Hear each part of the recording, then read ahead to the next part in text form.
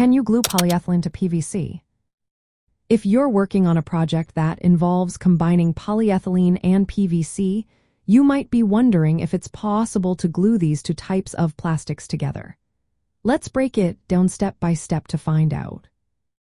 First, it's important to understand that polyethylene and PVC are quite different in terms of their properties. Polyethylene is known for its solvent resistance and flexibility, while PVC is more rigid and commonly used in plumbing. To glue polyethylene to PVC, you can't use just any adhesive. One effective method is to use an SXF coupling, also known as a female adapter.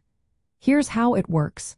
You glue the adapter to the PVC and then screw a barb male adapter into it.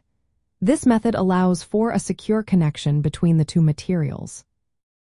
Another option is to use a hot melt glue stick, such as the Infinity SuperTac 500.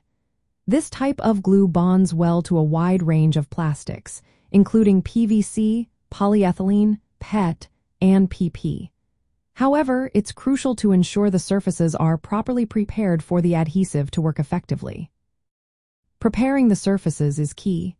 Start by cleaning the polyethylene surface thoroughly with warm soapy water and a gentle cloth or sponge. Rinse it off with clean water and pat it dry with a lint-free towel.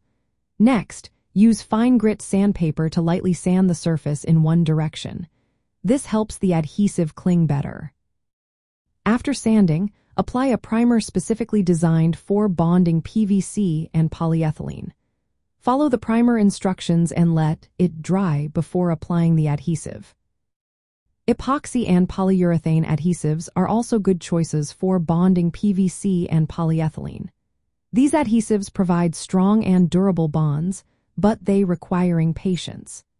Epoxy adhesives need about 30 minutes of work time followed by a curing period, while polyurethane adhesives flex under pressure and take a bit longer to cure.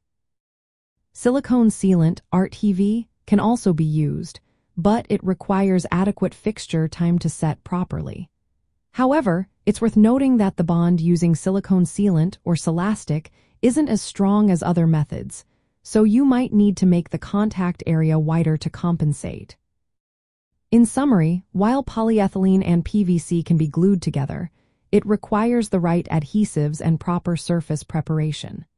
Using an SXF coupling, hot melt glue stick, epoxy, or polyurethane adhesive, and ensuring the surfaces are clean and primed, you can achieve a strong and durable bond between these two plastics.